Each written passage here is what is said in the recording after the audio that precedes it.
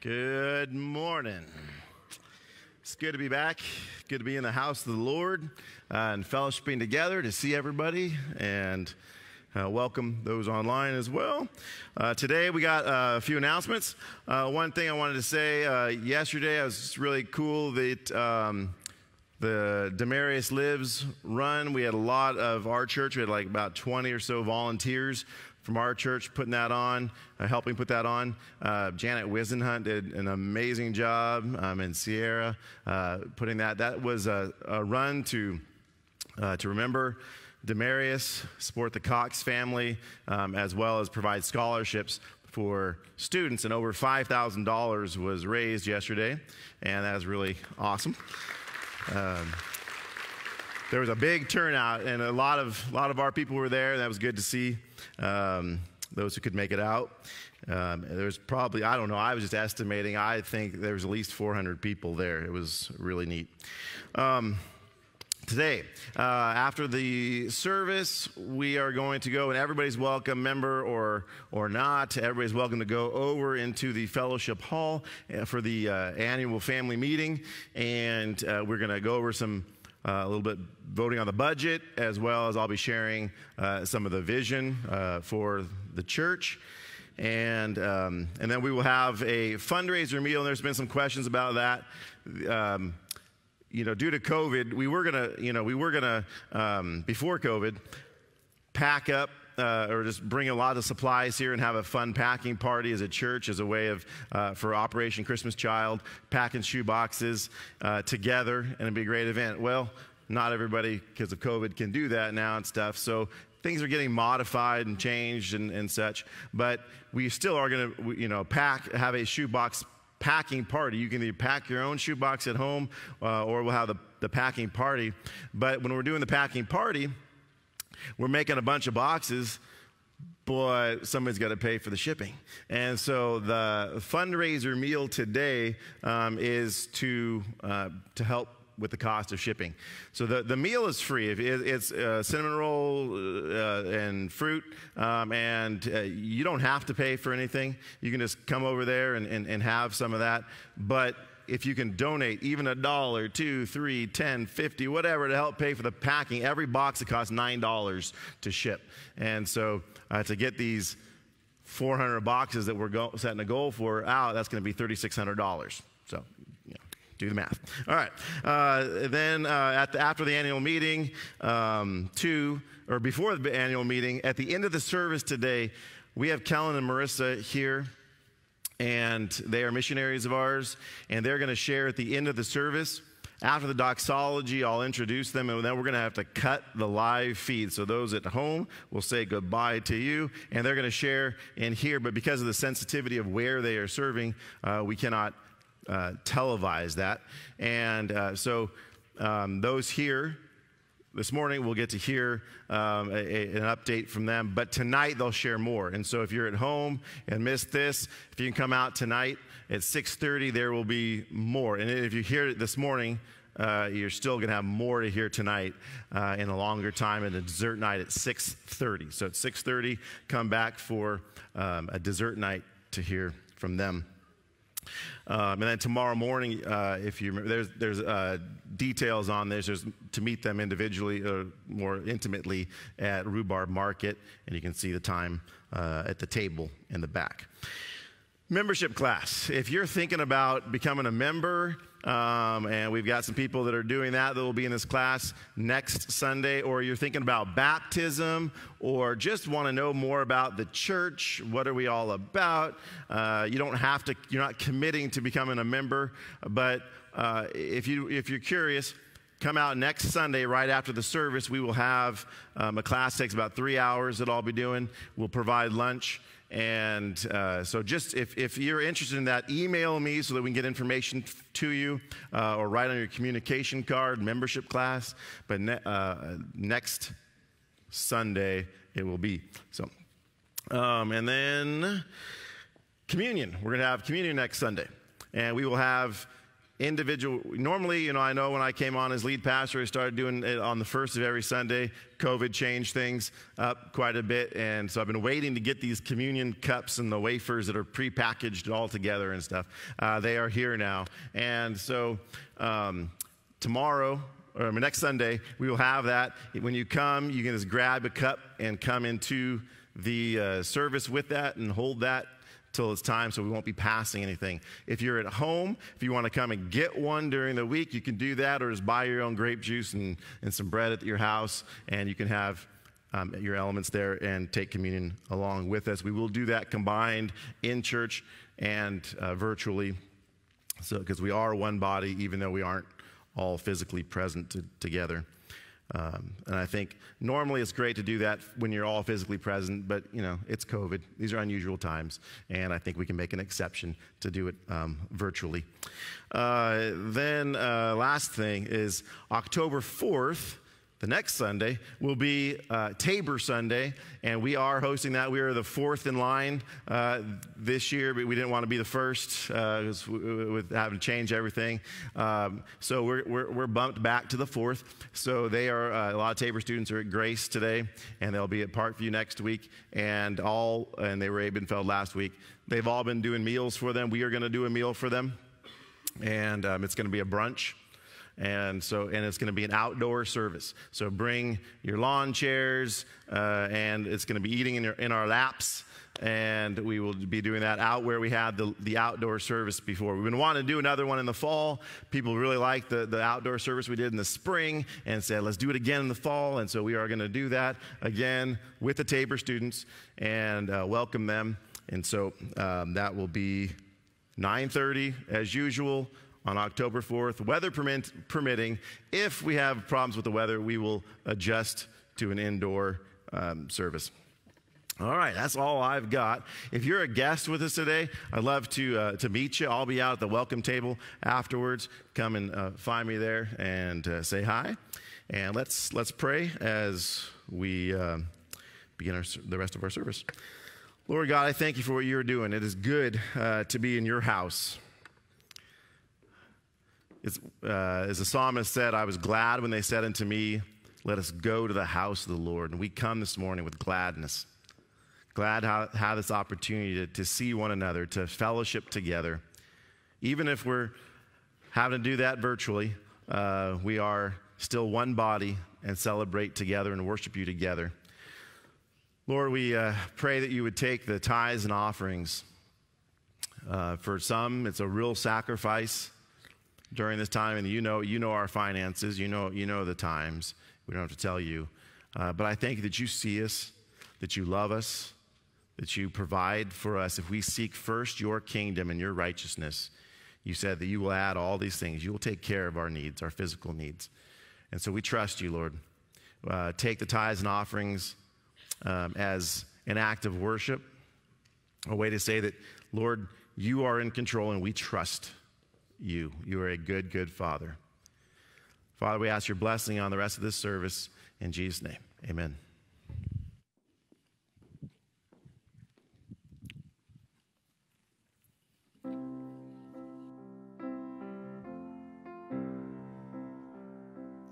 Lord, I come, I confess, bowing here, I find my rest. Without you, I fall apart. You're the one that guides my heart. Lord, I need you. Oh, I need you. Every hour I need you. My one defense, my righteousness. Oh God, how I need you. Where sin runs deep, your grace is more. Where grace is found is where you are, and where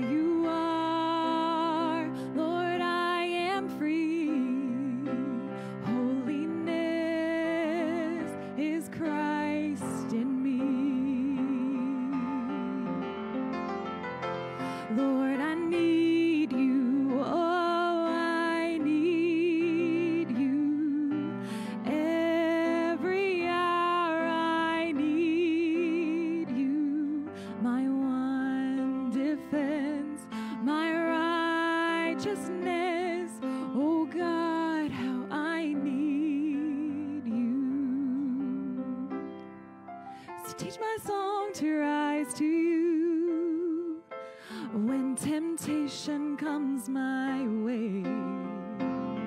And when I cannot stand, I'll fall on you. 'Cause Jesus, you're my hope and stay. Lord, I need you. Oh, I need you. Every hour I need you. My one defense, my righteousness.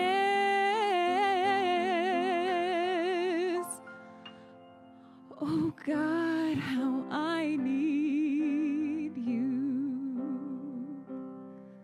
My one defense, my righteousness. Oh God, how I need you.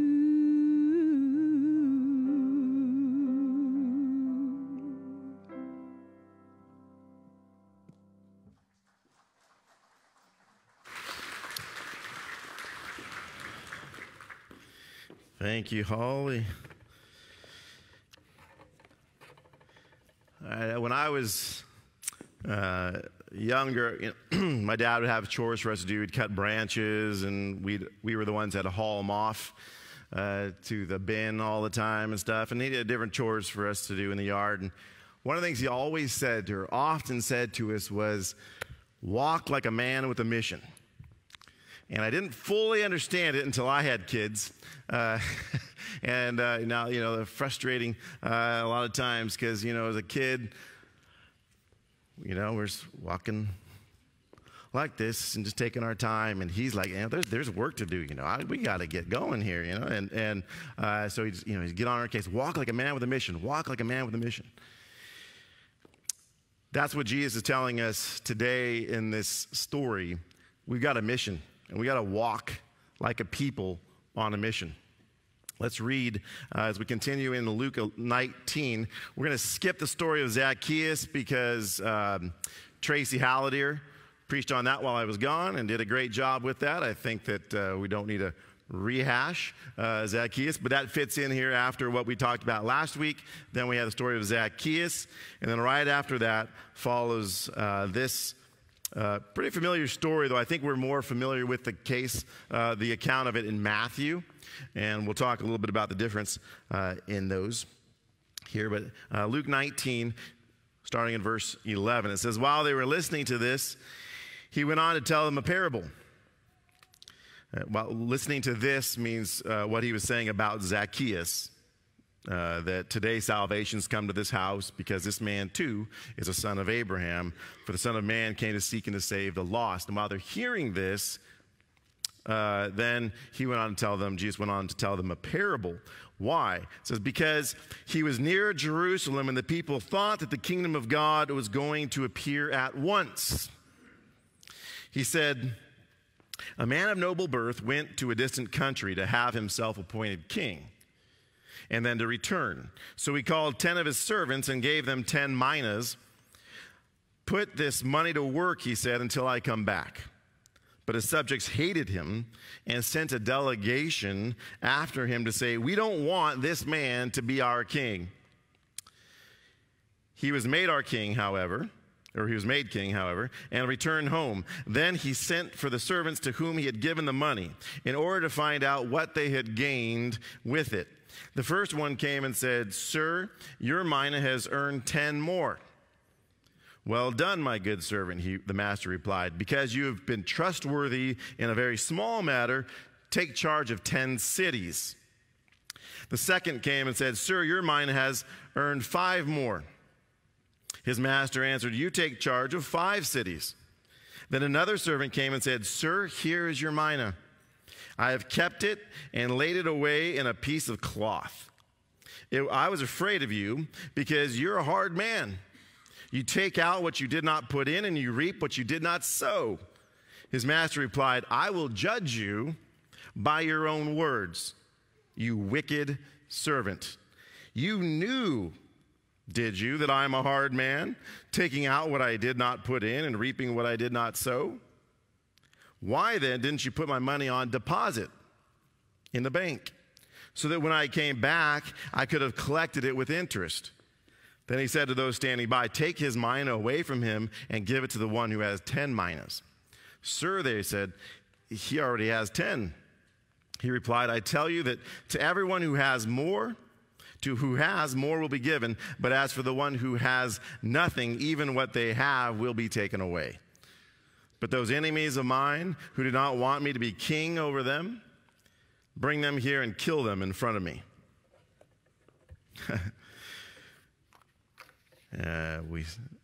We say, Jesus, the God of the New Testament is different than the God of the Old Testament. That last line begs to differ, I think, there.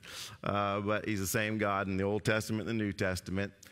He's a God of justice. He's a God that judges right from wrong. He's a God that punishes evil. We saw it displayed more in the Old Testament outrightly because he was giving us an example with the Israelites, and we should learn from that.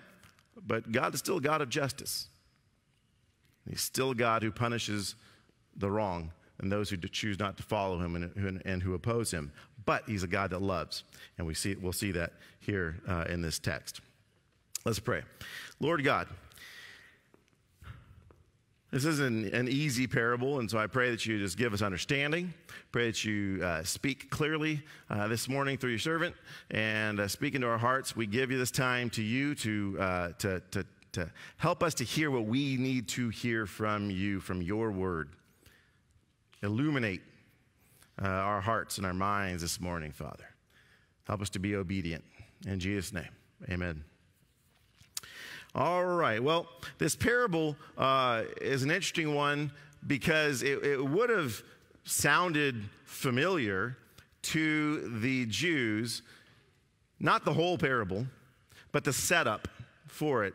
They knew of a king that did very similar things to this. Not the whole thing with the minas, but when King Herod died, the king that was the king at Jesus' birth, he divided up his kingdom, which was the Palestinian area, into 3 parts, technically a 4th part too. But he had 3 sons, and he left in his will for it to be divided up among his sons. Well, Archelaus, one of the sons, felt like it all should belong to him and not to his brother Antipas and Philip. And so he went to Rome and pleaded for the kingdom. And the Caesar Augustus said, yeah, I'll give you the main part. I'm going to honor what your father said. I'm going to give you the main part, which is Judea, where Jerusalem is, and some of the other bigger portions. But I'm going to divide it up. You're going to be the main guy. You're going to be my main man there. But I'm not going to name you king. I'm going to name you ethnarch, which is like a lesser type of a title. And so you had Herod Archelaus in the southern area of Judea, and then you had Herod Antipas, who was the one who put to death John the Baptist and Jesus, along with Pilate. Eventually, Archelaus, just for you history buffs and people want to know a little bit more about the story, it doesn't really relate here, but Archelaus eventually died, and so instead of putting another Herod, someone from Herod's line in there, then the Caesar put Pilate to be the governor. And so he put a Roman in charge of that area. And so that's how you then end up with, at Jesus' death, you got Pontius Pilate ruling Archelaus' area of Judea, and then Herod Antipas, or also, he called himself King Herod, up in the Galilee region, and Pilate and Herod kept sending Jesus back and forth, right, between them, if you remember that. So that's kind of this historical background here. So when Archelaus, he did go off to get a kingdom, and the people, though, the Jews, did not like Archelaus because he wasn't really one of them.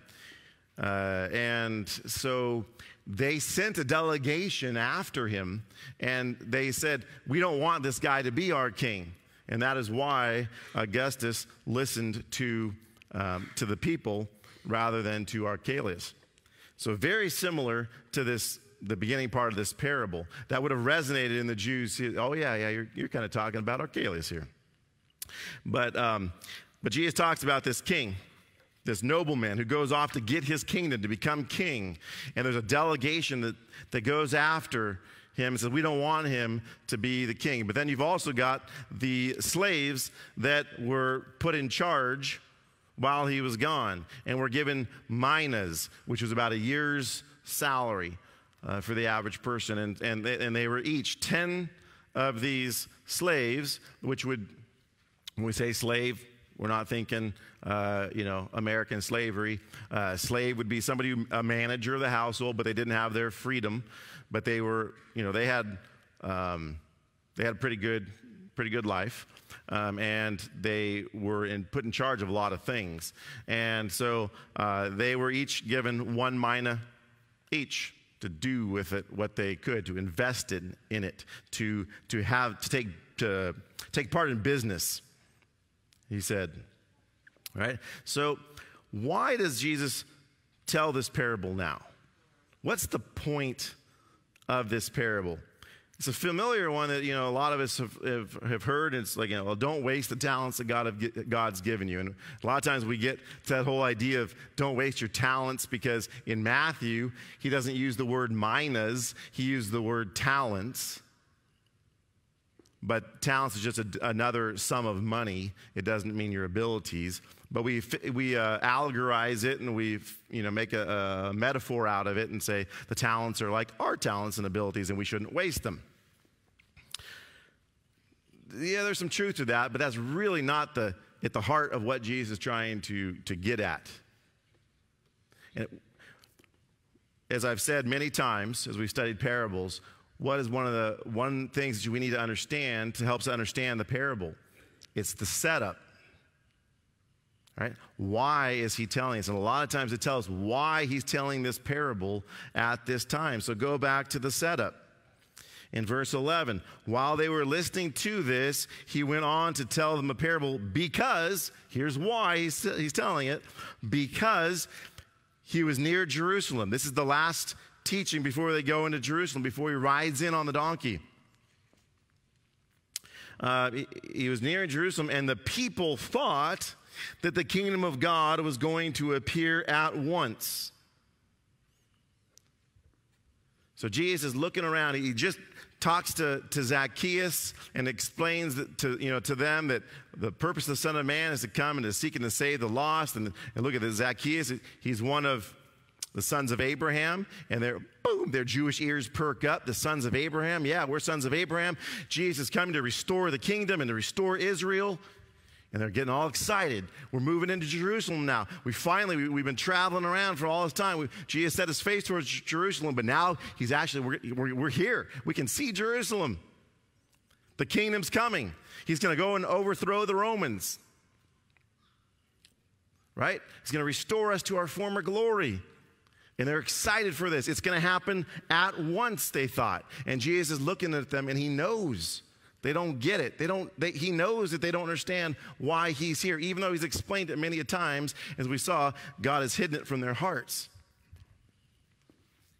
And so they're all excited. He's like, hey, you're going to be disappointed. You're going to be severely disappointed if your hopes are in a physical, earthly kingdom. And he doesn't want them to be disappointed. Now, we're going to see at Jesus' death, and even at his arrest, what do the disciples do? They scatter. What does Peter, his most loyal disciple, do? Runs and denies him 3 times. I never knew this guy who I loved and said I would stand up for. Denies him 3 times. Why? Because they're disappointed. Because this is not what we signed up for. We signed up to overthrow the Romans. Yeah, if you're gonna come and lead the army, yeah, we're with you. We got our 2 swords and we got your power. We can do this. But that's not what Jesus was about. And he warned them with this parable. You're not going to get what you want, what you think you want, and what you think is good for you. You're not going to get that now. It's later. But for now, you got work to do. And they're not going to understand this until the resurrection. And as we see in the parable, many disciples, many followers would never understand this. But the 12 are going to get it. It won't be until Jesus resurrects. But they will get it. So he gives them this warning, and they'll remember that a lot of these things that Jesus taught them, they didn't understand. It was hidden from their hearts. In Jesus' presence, there will be this aha. Their eyes are opened afterwards. And then that's why they write these things down, so that they can explain them. They can help us understand them, because now they understand them. But they didn't understand it at the time. So, what do the minas represent then? It'd be nice to know. We don't know. Jesus doesn't say. But in this context, we can figure out probably it had to do with Jesus' teaching. All the discipleship that he's been pouring into them. And now go and make disciples. This is what you need to be doing. I've invested in you. What are you going to do with it? You're going to bury it? You're going to put it in a handkerchief? Put it on your mattress? Or are you going to go and do something with it? And if all you were waiting for is for Jesus to come back and restore an earthly kingdom, you're going to do nothing. And you're going to miss out on what your purpose is. So we've got these 3 different people in the story, and that we can try and evaluate today. Who do I identify with more? There's the good slave, good slaves. There's the wicked slave. And then there are the citizens that were enemies. So this morning, as we talk about each of these things, and the sermon is going to be a little bit shorter because we got Kellen and Marissa going to show up here. I'm going to try and make it a little bit shorter. But we got the good slave, we got the wicked slave, and we got the citizens. Think today, which one am I right now? Okay.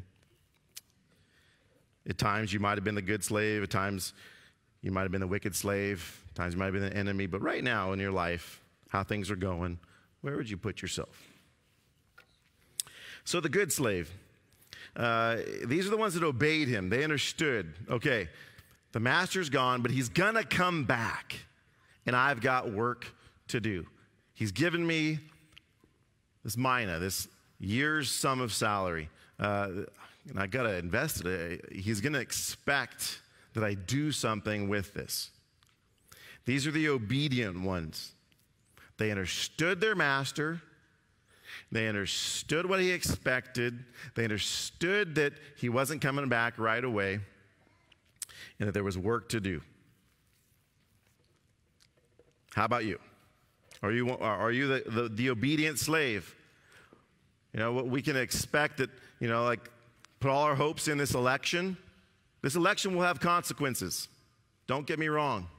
Is it an important election? Yeah, it's gonna make a big difference, most likely in our country. But that is not where our hope is. And if our hope is in this kingdom, and in this world, in this life, we are like the wicked slave. Our hope has to be in an eternal kingdom. Our hope has to be in what you and I do here, now, with the gifts that God has given us, with God's word, the truth that we have. What is God calling us to do? He told his disciples when he was about to ascend, go and make disciples of all the nations, baptizing them in the name of the Father and the Son and the Holy Spirit. He told us what we're supposed to be about. Are we doing it? Are you doing it? Are you a good slave? We know we're supposed to be seeking first the kingdom of God. First, the kingdom of God, not the leftovers.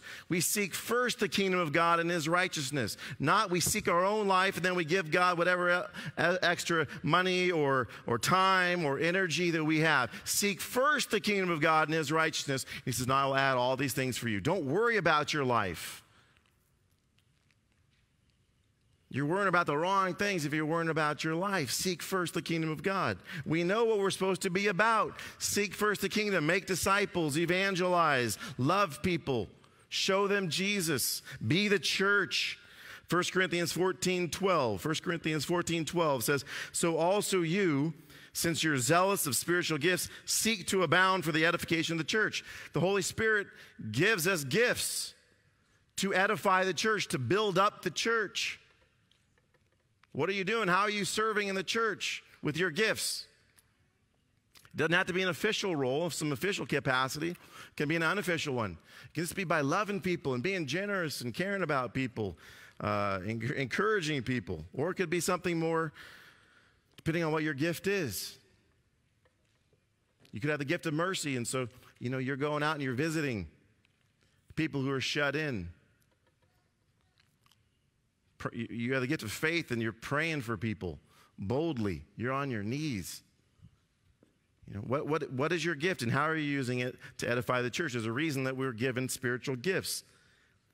This is what we're supposed to be about. Are we good slaves who are about the kingdom, about making something of the money that God's given us, the talents, the mina that he's given us?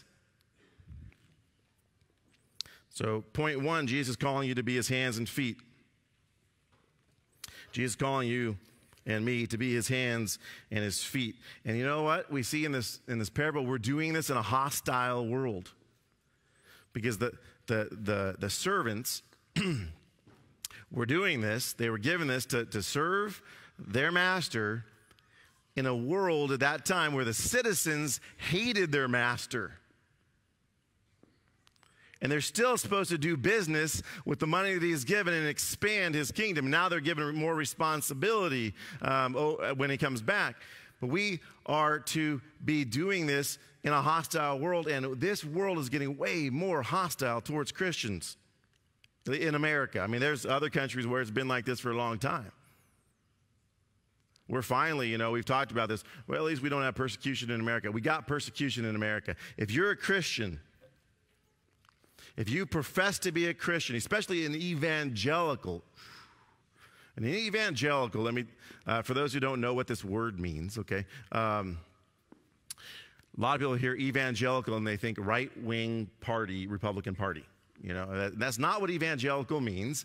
There is not an evangelical party. Evangelical means that you believe that God's word is actually his word. Okay? And that if Jesus said it, if it's in here, it's true. And so we believe in a literal heaven and a literal hell. If you're not evangelical, you don't believe that. An evangelical believes that God is one in three persons, the Father, the Son, and the Holy Spirit. So there's a lot of Christian type denominations that have said, well, we want to take the things out of here that we like Jesus' love, but any of the hard stuff where he calls certain things sin, no. Any of the hard stuff like that there's a hell that God sends people to who rebel against him, no, we're not going to believe that. And they pick and choose and they allegorize whatever they want to, make metaphors out of it so they don't have to really believe it. Evangelicals say, no, we are people of the book. Mennonite brethren were accused of being or called people of the book. So we are people of the book. We're evangelicals. But if you say you're an evangelical today, what does everybody think? You put that horrible Trump in office. And so you're a racist and a misogynist and all the bad words and slanderous words because you're an evangelical. If you're a Christian today, especially an evangelical. You are somebody who hates the LGBTQ community. You don't care for the poor. You don't care for the foreigner. Now, I'm not saying that's true, right or wrong, truth or not.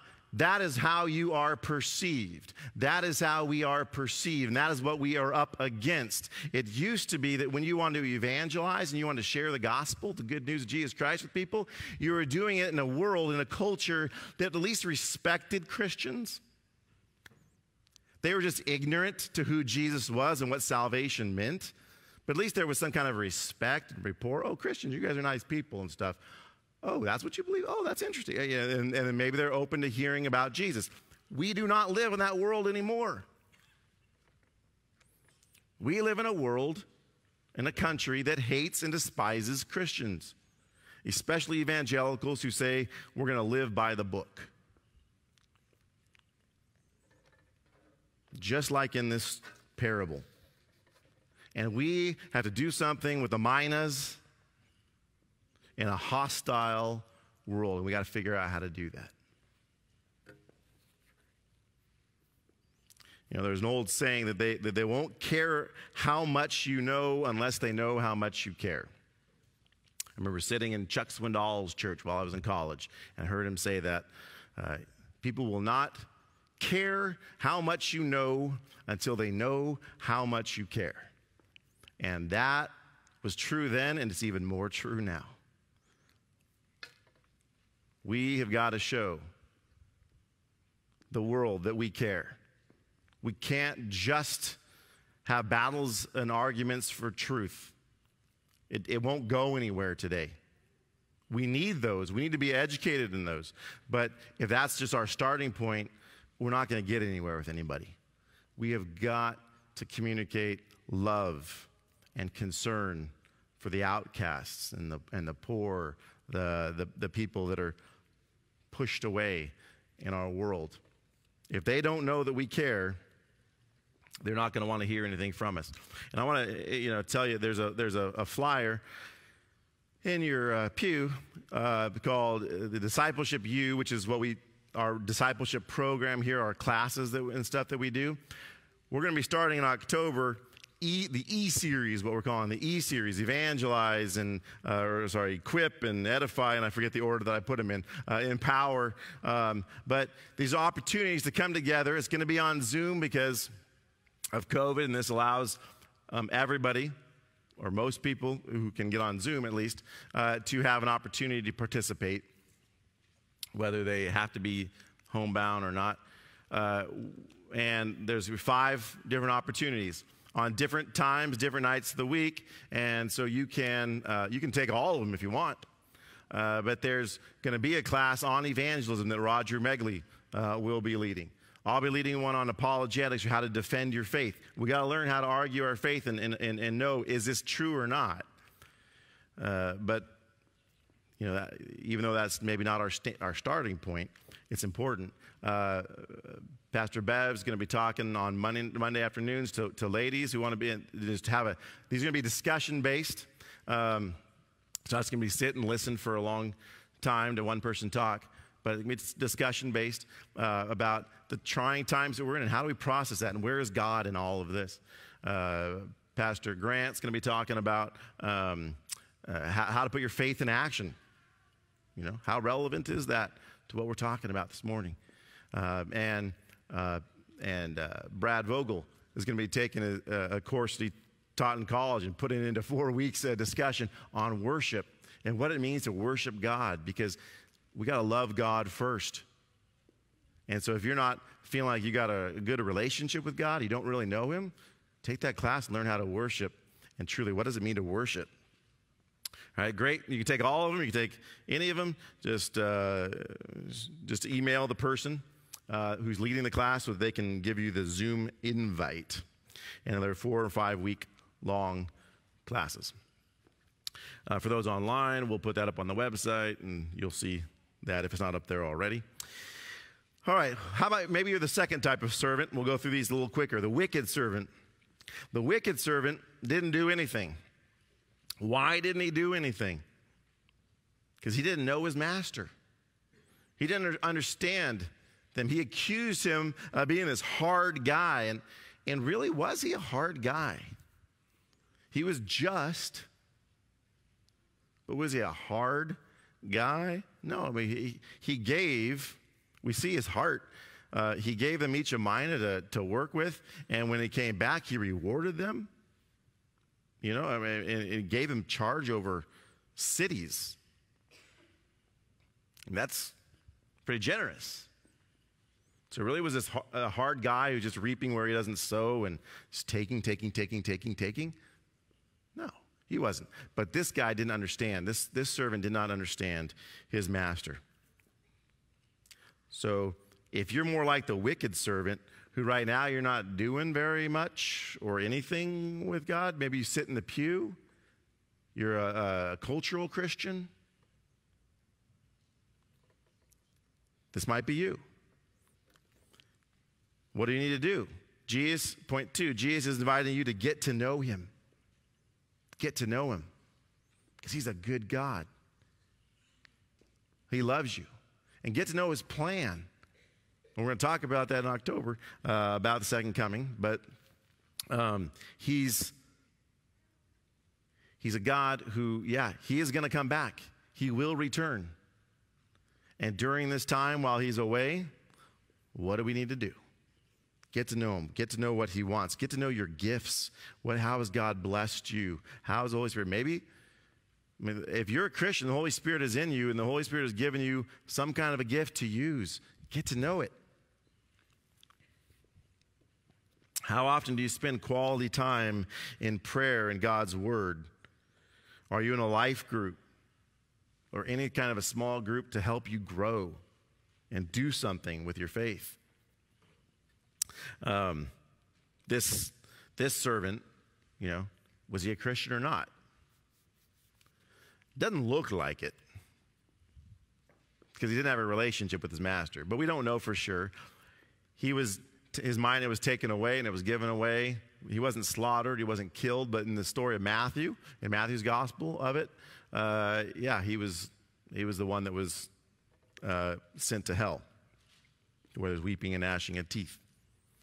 So we don't know for sure, but most likely he was not a Christian. He was somebody who considered himself a Christian. It was like the tares in the parable of the wheat and the tares. They grow up together, and you're not sure which one's the wheat and which one is the weed, because they look the same until a certain point, till they're fully grown. And that's the time of the judgment. In our pews, based on the survey, like Barna, a good, at least probably 50% of people are not actually saved who come to churches. But they think they are, because they're coming to church. But they don't know him. Get to know him. How often do you spend quality time in prayer and God's Word? Do that. If you're not sure whether you're saved or not, if you're just a cultural Christian, come talk to me. I'd love to talk to you about that. And then there's a third category. Last one is the enemies. They sought out to actively prevent the kingdom from happening. They're actively trying to stop the kingdom. We don't want this guy to be our king. This, in the story, obviously, in Jesus' time, would be those who put him to death. And so Jesus was predicting through this that there's going to be people that are going to actually try and stop the kingdom from happening. But the thing is, they can't do it because they put him to death, which is exactly what he wanted them to do. And he conquered death to give us life. Are you an enemy?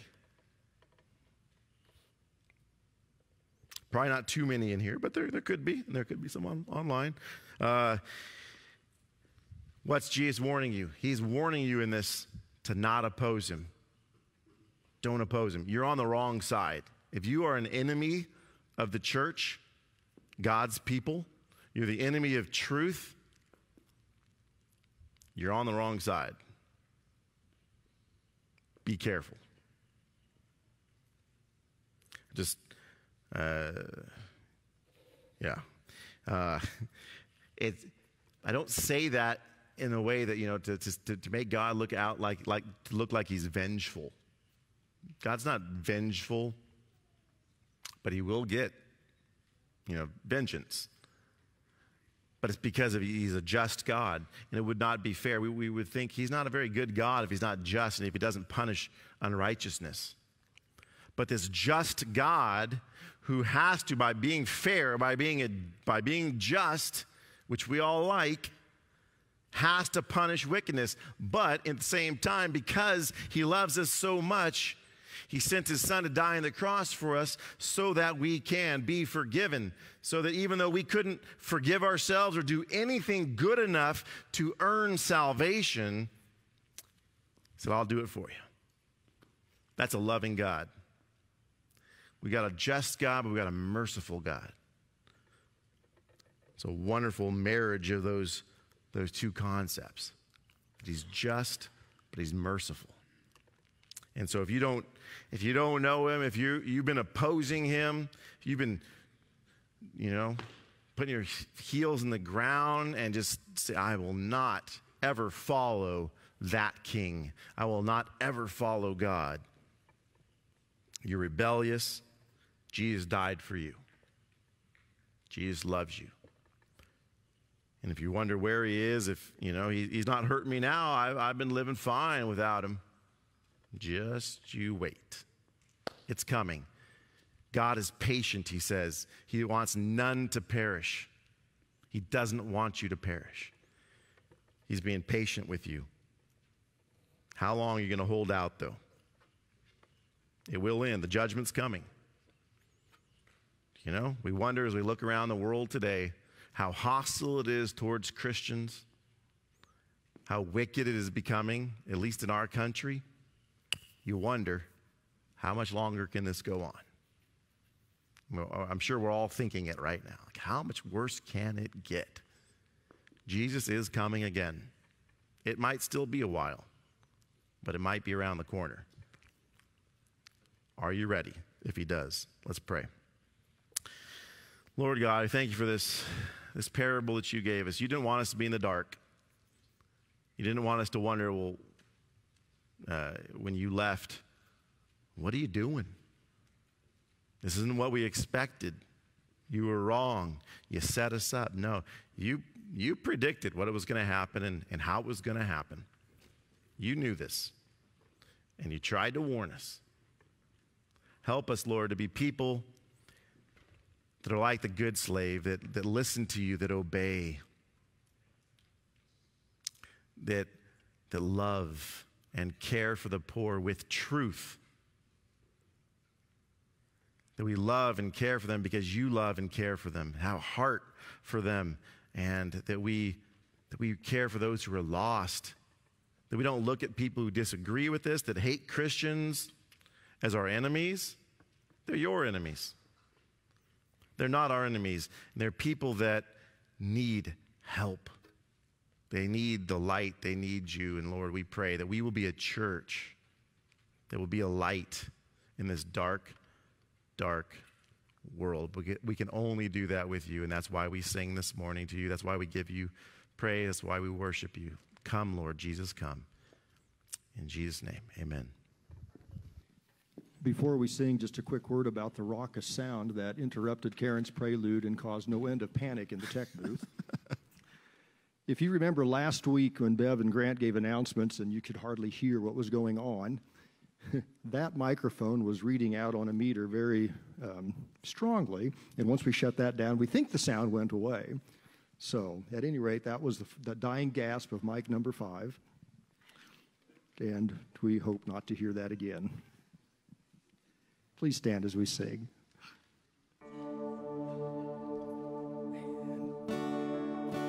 Worthy of every song we could ever sing,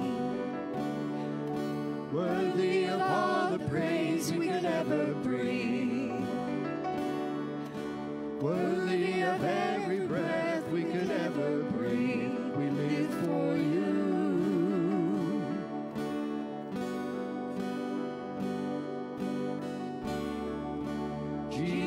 The name above every other name. Jesus, the only one who could ever save. Worthy of every breath we could ever breathe. We live for you, and we live for you. Holy, there is no one like you. There is none beside you. Open up my eyes in wonder and show me who you are, and fill me with your heart and lead me in your love to those around me.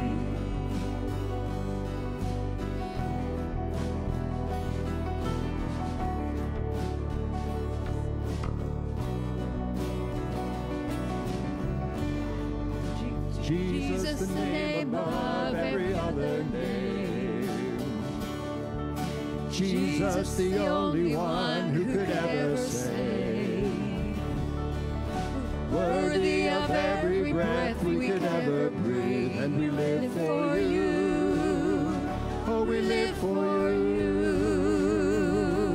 And holy, there is no one like you. There is none beside you. Open up my eyes in wonder and show me who you are, and fill me with your heart and lead me in your love to those around me.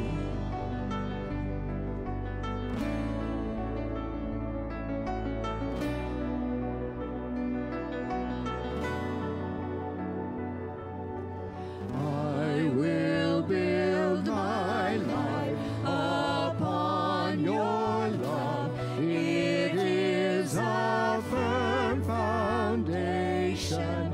I will put my trust in you alone, and I will not be shaken. I will build my life upon your love. It is a firm foundation. I will put my trust in you alone, and I will not be shaken. Holy, there is no one like you. There is none beside you. Open up my eyes in wonder and show me who you are, and fill me with your heart and lead me in your love to those around me. I will build my life upon your love. It is a firm foundation. I will put my trust in you alone, and I will not be shaken. I will build my life upon your love. It is a firm foundation. I will put my trust in you alone, and I will not be shaken.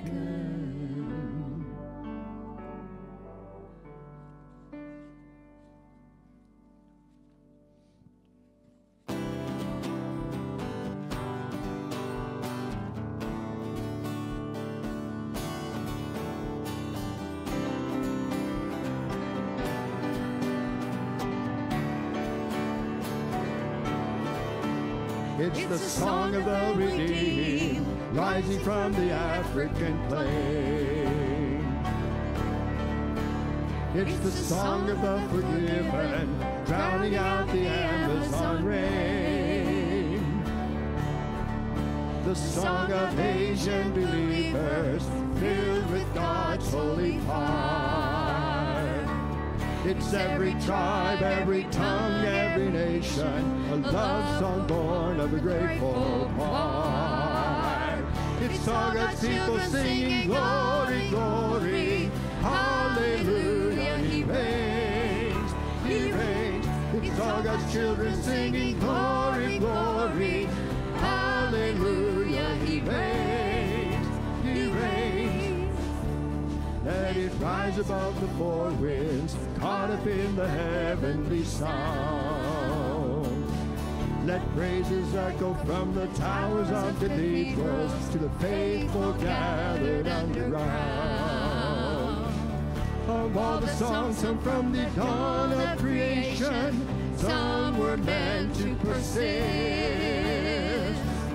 Of all the bells rung from 1,000 steeples, none ring truer than this. It's all God's children singing glory, glory. Hallelujah, He reigns, He reigns. It's all God's children singing glory, glory. Hallelujah, He reigns, He reigns. All God's children singing glory, glory. Hallelujah, He reigns, He reigns. All God's children singing glory, glory. Hallelujah, He reigns, He reigns. And all the powers of darkness tremble at what they've just heard. 'Cause all the powers of darkness can't drown out a single word. When all God's children singing glory, glory. Hallelujah, He reigns, He reigns. All God's children singing glory, glory. Hallelujah, He reigns, He reigns. All God's children singing glory, glory. Hallelujah, He reigns, He reigns. All God's children singing glory, glory. Hallelujah, He reigns.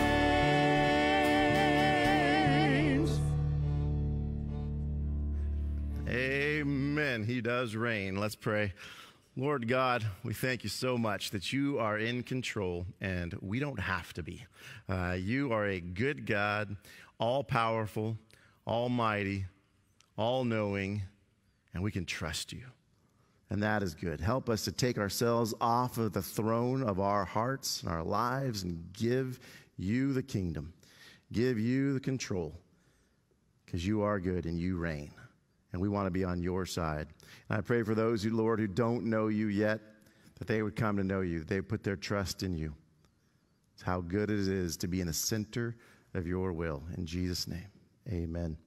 And if you don't know Jesus, I invite you to come talk to me, email me, whatever. Let's set up a time to talk about that. If you got questions, I know I didn't answer all the questions in this parable. If you want to talk more about that, let's do that too. But let's close with a doxology and give him more glory.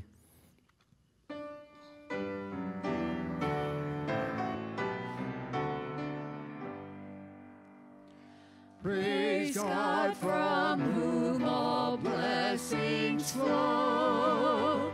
Praise Him, all creatures here